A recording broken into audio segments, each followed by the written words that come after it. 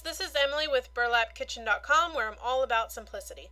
Today we're going to be making a fun barn ornament using some patching plaster, some paint. I am using the Afraid Not paint line, a wooden tag from Walmart, two of the larger popsicle sticks, one of the pine pipe cleaners, some antique wax, and a few other supplies. So the first thing we're going to do is we're going to go ahead and we are going to paint both the tag, and you need two large popsicle sticks. I messed up a little bit in the beginning of this video. So you are going to need two large popsicle sticks, and we're going to paint both of those with the antique wax. So the reason I'm doing this is just to sort of darken it up when I put my red paint on and give like more of a farmhouse grunge look type feel to it.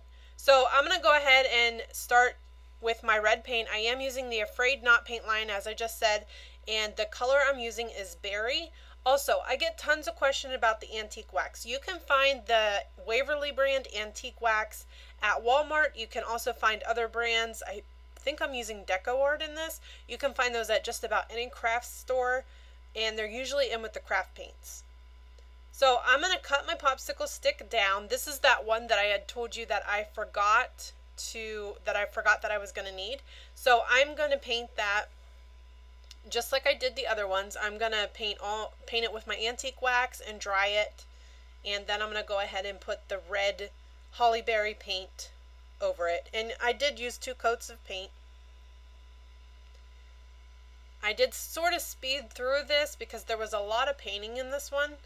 So I'm just going to make sure that's nice and dry. So those are going to be my barn doors. I'm just going to lay them in place and make sure they look okay. And then I'm going to go ahead and just hot glue them in place. You want to make sure that you have them right beside each other, that there's no space in between them.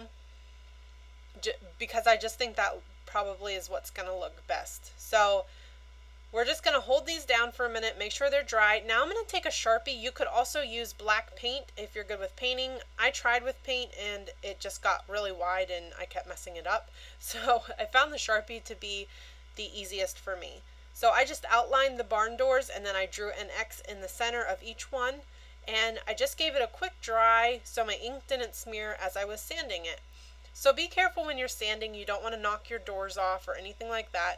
I'm just going to sand all around the edges to give that farmhouse look again, especially because we're doing a red barn, right? So we definitely need that farmhouse look. So I'm going to go ahead and touch up a few spots that I sanded off with my sanding block and touch them up with the Sharpie. And now I'm going to take that other popsicle stick and I'm going to line it up on the angle just to see how long I want. You want a little bit of an overhang, and then I'm just going to line that up and trim off another piece so I have 2 pieces the same size. So now I'm going to hold a piece up at the top and just use my thumb to kind of mark it, and I am going to snip that too. I'm going to take my hot glue, and I find it easiest to start in the center and hot glue that center piece on first. You do want a little bit of an overhang. It looks super cute. I'm so excited about this one. This one looks so adorable. So now I'm going to go ahead and I'm going to put my sides of my roof on. And again, you just want to line those up so everything is nice and even. Make sure to hold it on until it's dry. Okay, let's get this last piece on here and hold it in place. Okay, that looks pretty good. So now what we are going to do is we're going to take this little pipe cleaner. This is a little pine pipe cleaner. I found it at Hobby Lobby, I think. It was fairly cheap for a large pack. So we're just going to form it into a little wreath and set it aside. Now I'm taking the patching plaster. Go check in your basement, see if you have some of this on hand before buying any.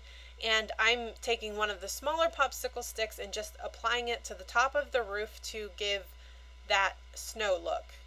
So this does take it takes a while to dry, so you're going to have to let these sit overnight to dry. Now while your plaster is still wet, you want to take the glitter. I'm using this white glitter, and you want to put it on the roof to add a little shimmer to the snow.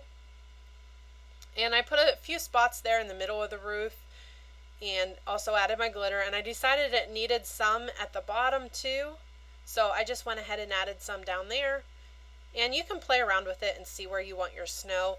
I actually went back later and added a little to the top of the doors. You'll see that here in a minute on the final picture.